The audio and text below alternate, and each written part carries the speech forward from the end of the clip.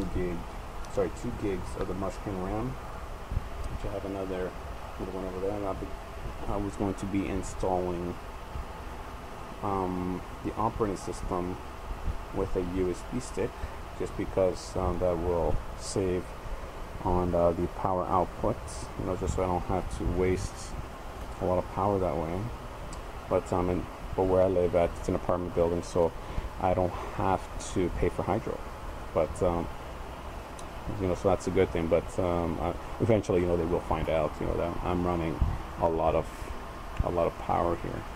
But as you can see here, there's my HP media server, my Linksys router. But yeah, eventually, you know, this whole place is going to be a lot more organized. I'm just, you know, everything's a little bit rough on the edges here, but we'll get everything running smoothly. And there again is the 7 video cards there. Another one over there. 3 over there. There's 3 over there. 2 6970s in the yellow case, and a 5830 in the LAN box case in the bottom there. And all I do is just remote in on the desktop here, but it's not set up right now, but it's actually in here.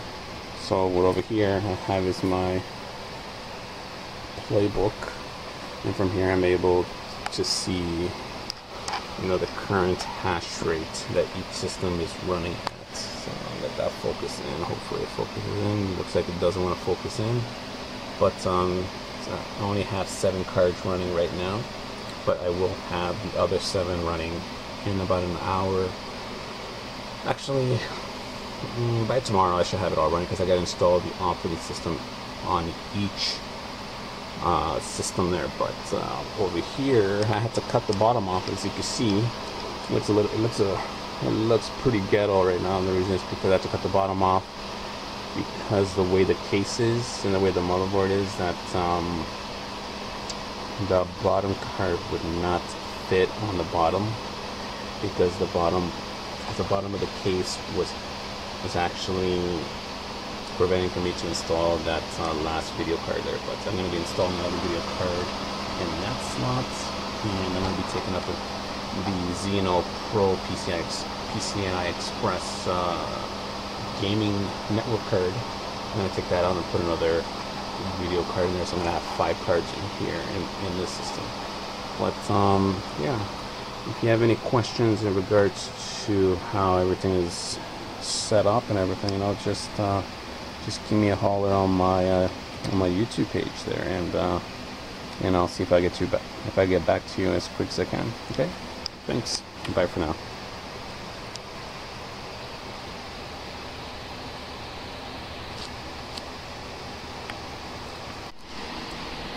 Well, as you can see now,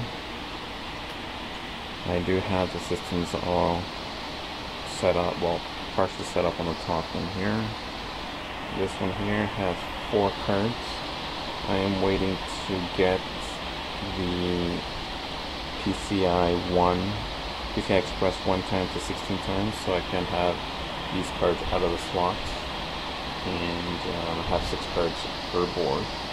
As you can see there, I'm only running 2 gigs of DDR3 RAM.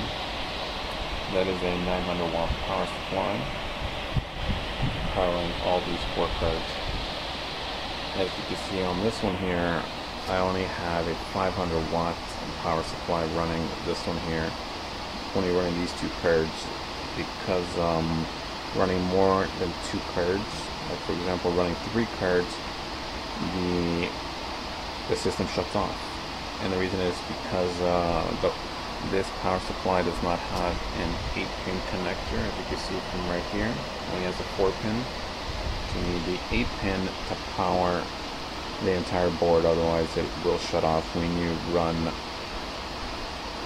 when I'm running a Diablo miner.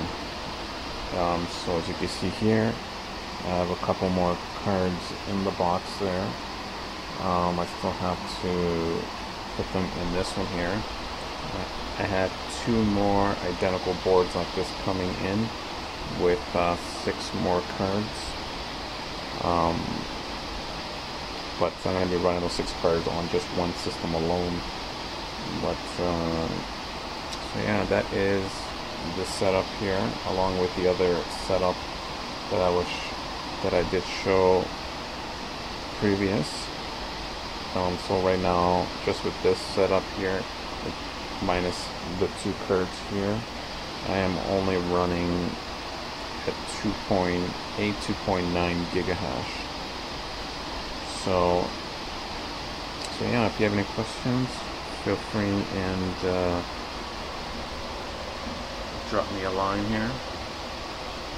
I'll do my best to answer all your questions here. But yeah, that is the current setup here. This one here, I finally took it down. You see here that rig. I took the card out of that one. Now that one just isn't running at all anymore. So yeah, that's it. Thanks.